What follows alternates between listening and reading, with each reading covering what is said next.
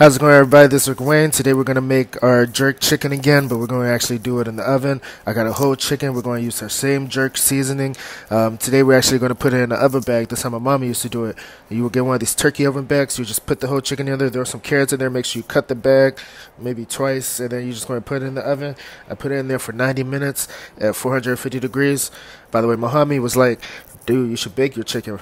And I was like, all right, let me try that, because the joint I made last time wasn't that good. I'm going to actually go ahead and do it. This is how it came out. Look at that crust, y'all. Look at the slow-mo. Oh, man.